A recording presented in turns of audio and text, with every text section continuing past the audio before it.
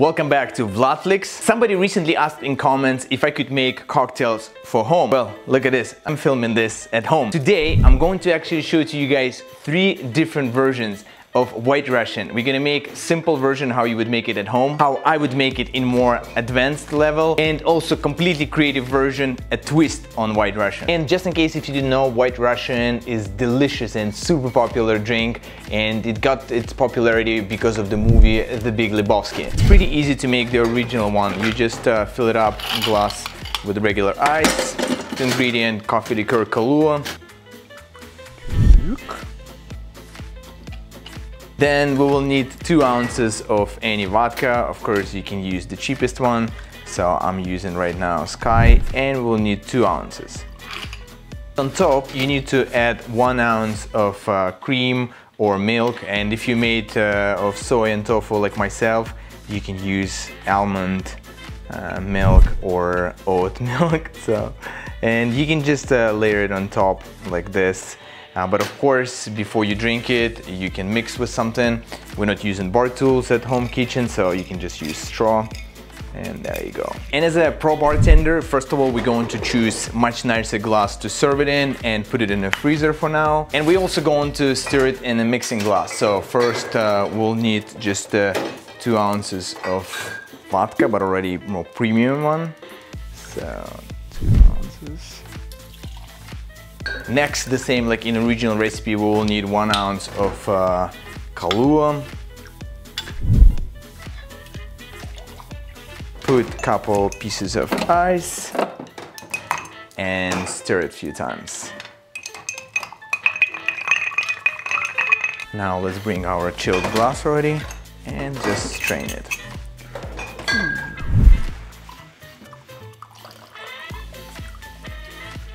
Next, I'm going to put like really nice and pretty ice cube.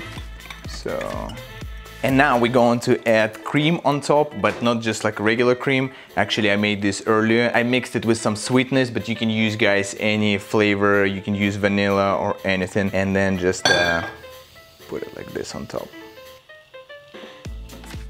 You don't have to, but I prefer to garnish it a little bit with nutmeg. Make sure to just give a straw, so that way you kind of like put straw, mix it a little bit, drink it. Let me know, guys, which one you like it so far, option number 1 or option number 2. Okay, so, and for third version, pretty much everything goes. It's gonna be obviously a twist, not a classic version, so it will be a lot different. And as you see, we started making it in the shaker.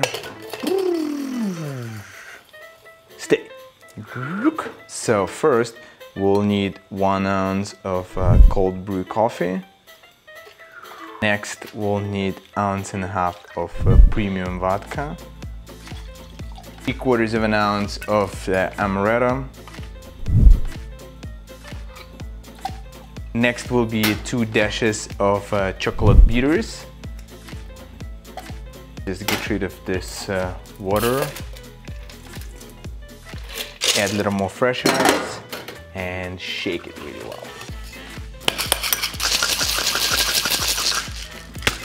Of course, for this kind of specialty cocktails, you want to find the fanciest glass, and I will be using this rocks glass provided by a company called Fifth & Fox. So thank you so much, guys, for sending this.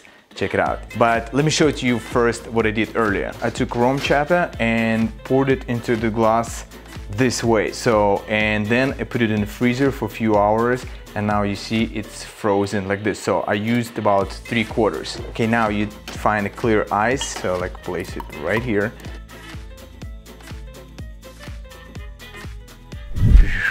So, and this is pretty much upside down White Russian. Pretty cool thing that you put straw, you start slowly drinking, and over time it changes taste.